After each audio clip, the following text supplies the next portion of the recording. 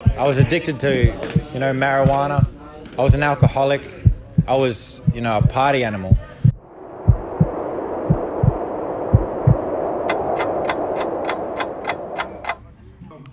Ready? My name's Kimmer. I'm a servant of man, and I'm a disciple of Jesus Christ. How was your life like before meeting Jesus Christ? Before meeting Jesus Christ, the truth is I was looking for satisfaction in things that could only temporarily satisfy my hunger, that would get me to, highs. Like, I was addicted to, marijuana. I was an alcoholic. I was, a party animal. I was living the life trying to be a rock star, playing guitar, also rapping, singing, and going from festival to festival, living in, my van a lot of the time, and other times just, even in the sand dunes of Byron Bay.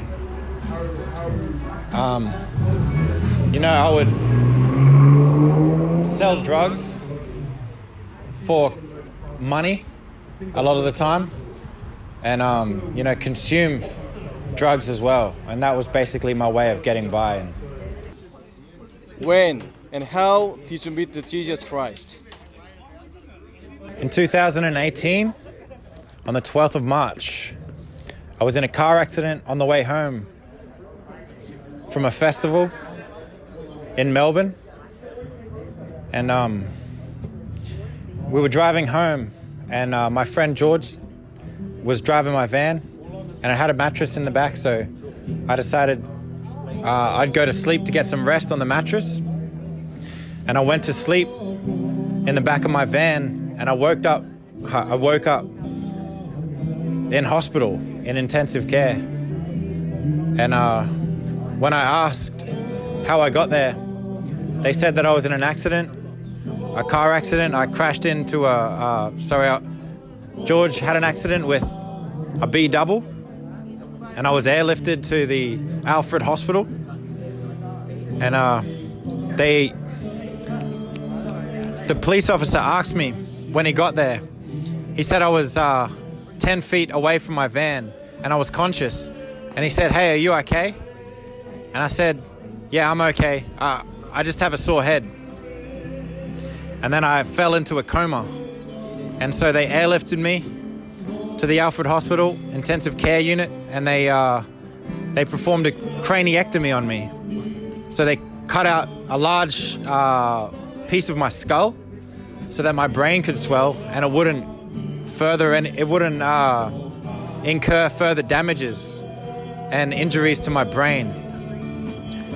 So for a long time, for months, I would say on end, probably about 4 months, I had no skull on this side of my head, and I had to wear a rugby helmet because it was just soft on my head. And I had diplopia for a while, and I was in a wheelchair probably for about 3 months, and it was an interesting time of my life. That it was literally a lifetime ago, but it basically, because I was in hospital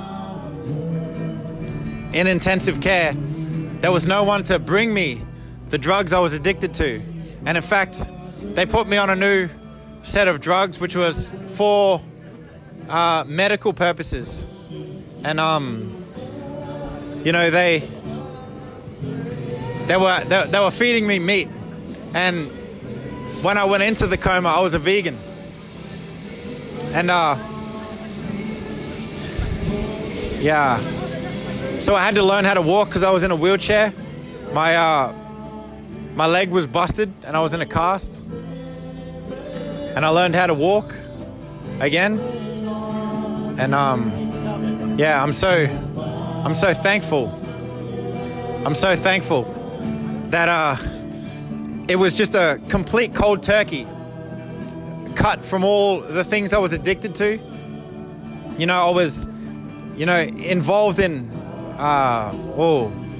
drugs, alcohol, fornication, and drug dealing, all kinds of activities. But yeah, praise God that He has supported me through all of this, because I always felt that He was with me, because it's true. He'll never leave us nor forsake us. And it's like I knew Him my whole life, but I was running away. I was looking for Him in all these situations, but that would only leave me feeling more empty and more hungry. And there was a stage where I felt like it was me against the world.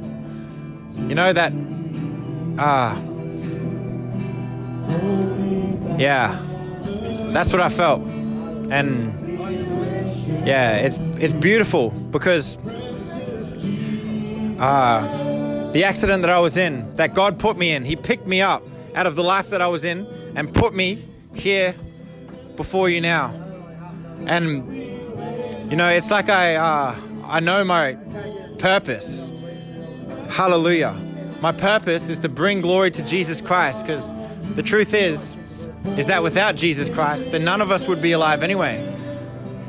He is the Word that spoke us into the being. He gave us life. He gave us breath. He breathed into us. And He showed me. Oh, yeah. He showed me, because after I recovered and was able to walk, I was driven by my mum and my sister back up to Brisbane, because my mum, I praise God for her, because she lives in Ipswich, but when she found out that I was in the hospital in Melbourne, she came down straight away, and she was with me, and she was a great nurse.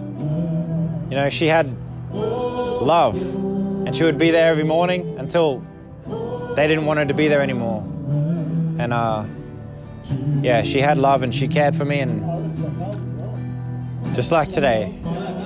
And so anyway, to get back to what brought me to Jesus Christ and what Jesus has done in my life. Before we left Melbourne in a rental car, they were about to reattach my skull that they took out onto my the other part of my skull. And then just before we went into operation, they said, we cannot do it anymore because we found a bug on your skull. And so that was it was another speed bump. But Mum decided that, because she left the dogs up here that she was looking after, left her house, and other people were looking after it. So she wanted to go back up to Ipswich, where she lives now. And so we came back up here. We found a doctor that would perform a cranioplasty, where they would insert a titanium plate to replace my organic skull that they took out. And it was in the Mater Hospital, and his name was Dr. David Walker. Praise God for doctors, because there's many times that science keeps people alive, and it's God's blessing. Because the truth is that God uses what the enemy meant for evil and turns it for good. And I thank God, because that's what He's done in my life. He's taken what the enemy tried to use for evil, tried to kill me, steer me off the tracks, and God put me on track so I can use all the gifts that He's given me to bring people to the riches of a personal relationship with Jesus Christ. Because the truth is that Jesus Christ is a real person, and He wants a personal relationship with everyone. You know, He has already taken all of our burdens upon His shoulders. You know, all the things that we have, our sicknesses, our disease, our worries, our griefs, even death. He paid the wages of sin, which is death. And none of us can pay our own wages of death. But that's why Jesus came. Because before He came and He died for our sins, the perfect, spotless, sinless sacrifice, the sacrificial Lamb of God, people would sacrifice animals to atone for their sin. Because it is only blood that can pay for the wages of sin. Hallelujah. For the Word of God says that the wages of sin is death, but the gift of life is eternal life through Jesus Christ. Hallelujah. You know, His true riches. Because in this life, we can gather gold, we can gather cars, we can gather, you know, even relationships. And I mean relationships, like ones that don't quench the soul, ones that are only temporary. Because truly relationship, fellowship is golden.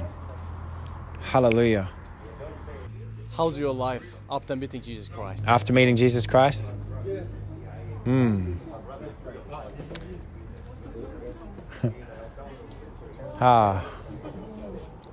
It is peaceful. It is assuring.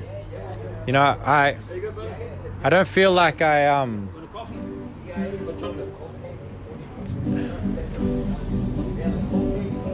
I feel like that my will is to fulfill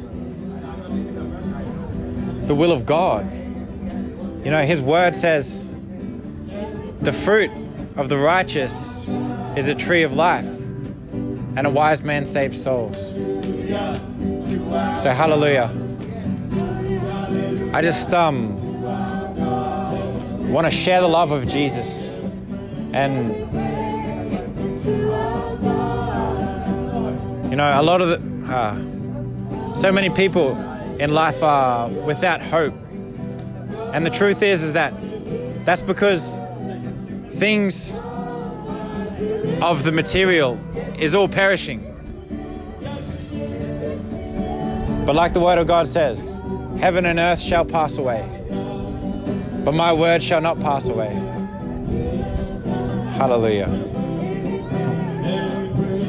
Yeah, it's glorious. It's victory. You know, it's not for us to fight the battle to win, because Jesus has already won it. It's about bringing others to the victorious life, the life of victory, the life of triumph. Because the battle belongs to the Lord. Hallelujah.